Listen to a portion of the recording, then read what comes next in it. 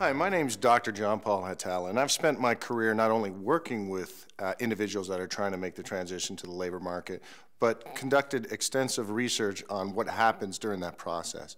So through these videos, what I hope to share with you is an opportunity to look at some of the research-based evidence that help individuals make that transition. The first thing I'd like to talk about is the notion of a strategic job search.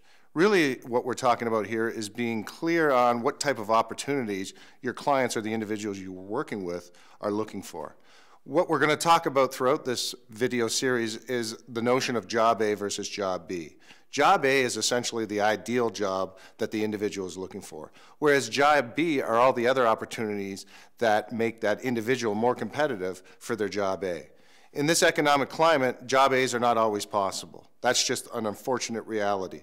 So conducting a strategic job search is about identifying other opportunities, the job B, that can make them more competitive eventually. So they may want to look at things for developing competencies, developing skills and abilities, and so forth. So conducting this parallel job search is really important. Essentially what they're going to find in conducting a parallel job search is a greater number of opportunities. Not only is that good in terms of increasing their chances of getting a job, but as they go after these types of opportunities, they'll be able to practice the things they need to do in order to be successful.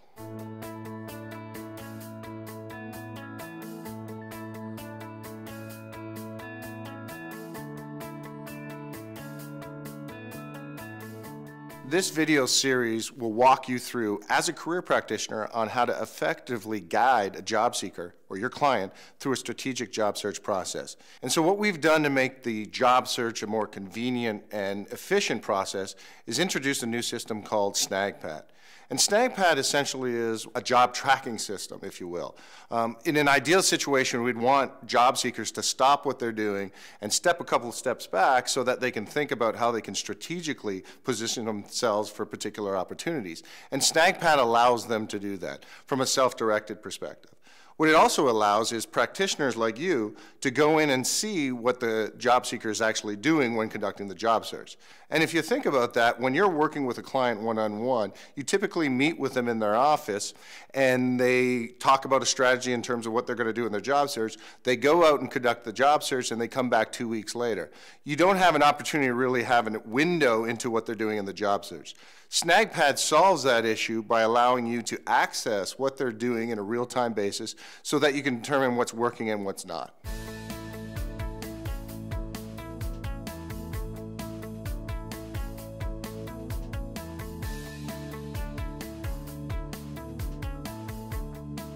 Once you've done the registration and they're able to log into the system, the first thing they're going to go through is a profile. And that's where they're going to indicate their job A and their job B, as well as indicate their location.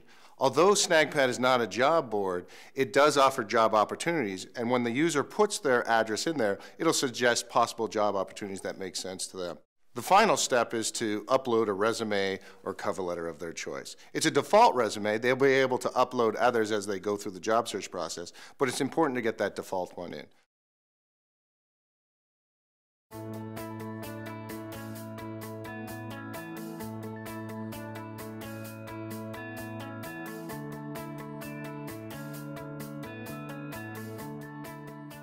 Once they're done the profile, the next step is to complete 2 learning modules that can be found in the system itself.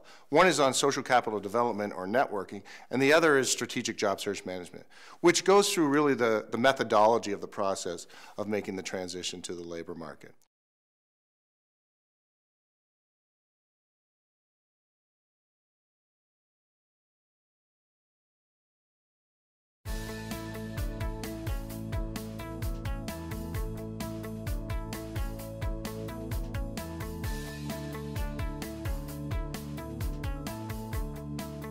After they're done with that module, basically they can start their job search process. And they'll either create a new job card, which is essentially a job posting, or they'll just manage their pad. And the pad is where their actual job cards go into the system so that they can visually see where they're at in the job search process. Creating a job card should come from jobs that are generated from the hidden job market, but again, can also come from online job boards. So there is a plug-in function that they can use within Firefox to surf the internet and look for opportunities. And that's whether it's from a job board or a career page on a company website. Within that job card, there are two components. One is more of a CRM component where they can keep track of the position title, the company name, contacts, et cetera, et cetera. The other component is that strategies, as I was talking about earlier.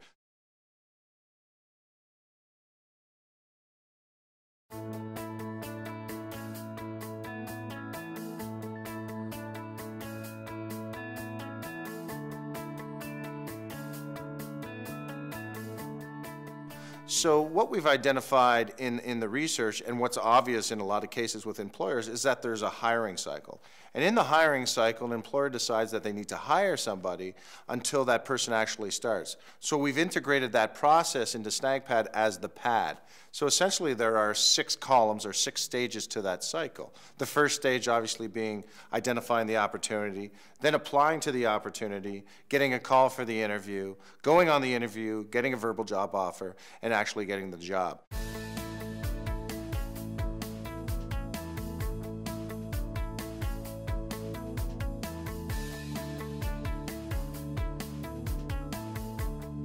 One thing that SnagPad has built into the system is the notion of challenges. And challenges are really small incremental steps that lead to the ultimate objective of the job seeker, which is ultimately the job. For example, setting up an account on Twitter or LinkedIn is a task that they can do.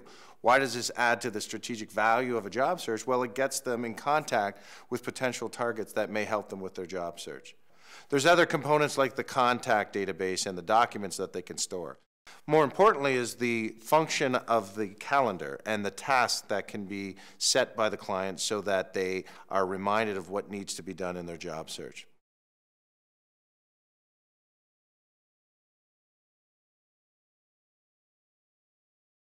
One other thing that I'd like to mention that's really important in the job search is that SnagPad provides some structure to that process.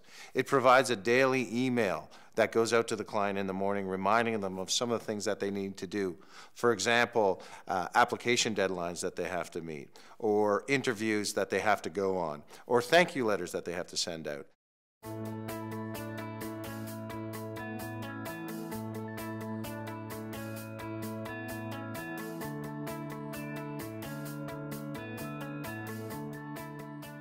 What we've identified in the research, or what are best practices, is looking at a ratio between the number of job A's identified to the number of job B's.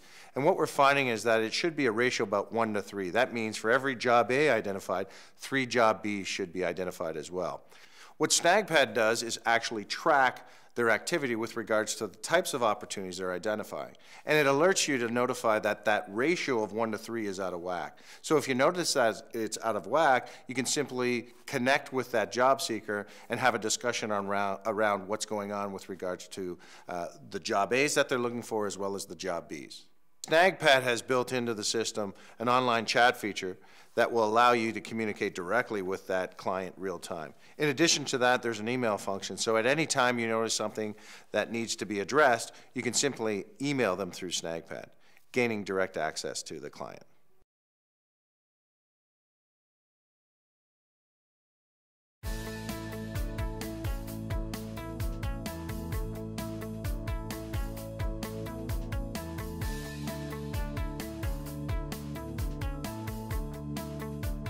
One of the biggest tracking elements within SnagPad is what is referred to as OAI. And OAI stands for Opportunity, Applieds, and Interviews. And essentially that mirrors what's on the pad. So the first column is opportunity, the second column is applied, and the fourth column is interview. And ultimately, when it comes to tracking job search performance, you want to look at what's the ratio between those 3 areas. So what are the opportunities to apply, then the applieds to interviews. Essentially what that OAI becomes is a forecasting tool. So based on certain activity up front, it produces a certain output. So the example of 10, 6, and 1 really represents that in order to get 1 interview, I've got to identify 10 opportunities and apply to 6. SnagPad keeps track of that number automatically for the job seeker themselves. So they don't have to write it down, they don't have to record it. It's almost like a point and click type of effort within SnagPad that keeps track of that activity. How that becomes useful to you as a career practitioner is that you can see where things are happening that are not in keeping with a successful or a strategic job search. So based on your OAI status in your SnagPad account, you had a 40, 20, and 1. Could you talk a bit about those 40 opportunities you identified? Yes, well, I did notice, as we talked before, from my hidden job market indicator that a lot of my opportunities had been found online. So I really wanted to try and identify opportunities from other sources over the past 2 weeks, which worked out well, actually, because one of my challenges had asked me to reach out to new contacts, and I was able to find some opportunities through those new contacts that I made. So I'm happy that now my hidden job market indicator shows that some of my opportunities are coming from different sources. One of the strategies within SnagPad, and actually the only one that's required by the job seeker, is determining whether or not the opportunity they're looking at is a job A or job B. When examining the job A, it's important for every job seeker to understand what knowledge, skills, and abilities are required for that position. It's critical that the job seeker know what the job is about. And the neat thing about the knowledge, skills, and abilities, which are essentially competencies, is the same language or same approach an employer uses to selecting candidates for the position. So an employer has an understanding of what behaviors need to be exhibited on the job. So when they're looking for candidates, they're going to ask those types of behavioral questions. So what SnagPad does is it prepares the job seeker up front to be able to look at what competencies are required for the particular opportunity that they're looking for in their job A. Built into SnagPad is a database of competencies for different types of positions. So what the system actually does is when the user enters their job A, it brings back a list of knowledge, skills, and abilities that allows that individual to rate them on a scale of 1 to 5. 1 being I'm not competent at all, 5 being I'm fully competent in that particular area. This helps the practitioner in a couple of ways. One, it helps to prepare for the resume. Essentially, a resume is made up of not only tasks but accomplishment, but behaviors that were exhibited in a particular position. And within SnagPad, bringing that knowledge, skills, and abilities does the work for them. The second component is the interview. When clients go out on interviews, in most cases, employers are asking behavioral type questions or situational questions. For example, can you think of a conflict that you had in the past with a colleague and how you dealt with it and what was the outcome? By going through this ahead of time, it gets the client to think in advance in terms of what sort of things are going to approach them in the job search. And it, in fact, helps them to prepare. The second element to this whole thing of identifying the competencies is if they do decide to take a job B, they can think about how that job B could build on the gaps that they've identified in their competencies for their job A. So this means if they don't have much experience in conflict resolution or being a collaborator, the job Bs that they do look for, they can make sure that they have those opportunities so they can enhance those skills. So down the road, when an opportunity presents itself for their job A and they're speaking to that employer and they're putting a resume and cover letter, they can use that experience to enhance their position as well as make themselves more competitive against other candidates.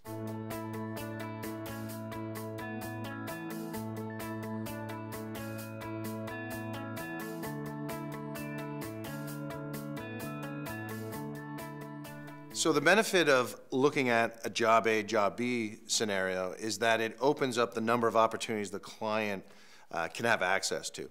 And from a networking perspective, or accessing the hidden job market, this is really important because it just increases the number of opportunities they can look for. So instead of looking in one area of their network, they can look at multiple areas because of the different types of jobs that they're looking for.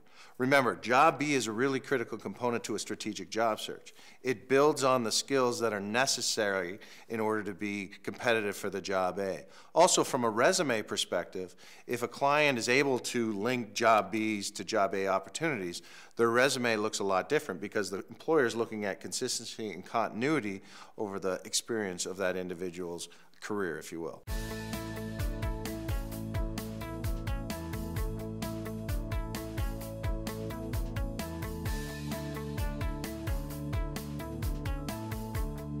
When you're thinking about your clients or the individuals that you're working with, think about what level they're coming in. You have to keep in mind that SnagPad is in using technology and it's using the internet. So if an individual is not comfortable with the internet, obviously that may be problematic. That's not to say that that client doesn't necessarily have to get comfortable with the language or the approach and the methodology. It's just that they may not use it.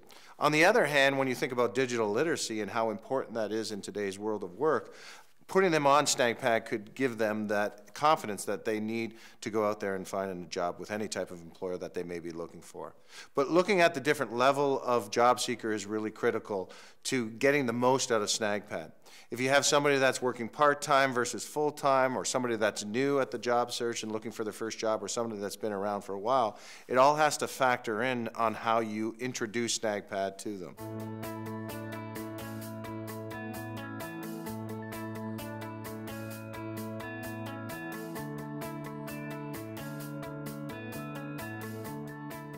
To get started with SnagPad for your job seeker, it's fairly straightforward. The first step is to obviously register them with an account, and this is done through the coaches panel.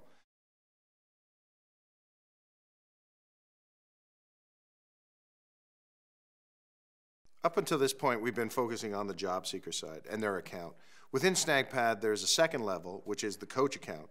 And the coach account basically shows all the information about what's going on with the clients that you're working with. When you first log into the system, what you'll see is a dashboard. And on the dashboard, there are a number of metrics. Anything from when your clients last logged in to the number of job opportunities they identified. And basically what you're looking at is the aggregate across all the clients you're dealing with. To drill down into individual clients, you just simply click on one of the boxes. SnagPad highlights key areas where there may be challenges with your clients. And basically what you'll see is an exclamation point, and it's a red exclamation point. And if you see those, that means that attention needs to be directed towards those specific items. The 4 items that you'll be looking at where the exclamation point will appear are the last time there was a job card movement, the ratio between job A and job B, the OAIs, and how long the client has been in the system. The job card movement is really important because you want to know the last time an individual's moved a card, let's say from an opportunity column to applied column to the set interview, etc., etc. If no movement is happening there, there may be an issue at play. So you may want to reach out through the online chat feature or the email function to see what's going on with the client. The second area, is, as we spoke about before in detail, was the job A, job B ratio. If the ratio is out of whack, an exclamation point will present itself so you know that the ratio is not in keeping with what it should be based on best practices. And again, you can address that with the client. The third area is the OAI, and we've also built in a ratio or an algorithm that measures what is ideal in any given job search. And if that is out of whack, again, an exclamation point will appear, and you can address that with the client and talk about what's going on. The last column is the length of time that the client has been in the system. Typically what we've found for a job B, it can range from anywhere from 10 weeks to 15 weeks before success could be achieved. In addition to SnagPad, there are a number of different resources available through the project. Thank you for listening to this video, and remember, an effective job search is a strategic job search.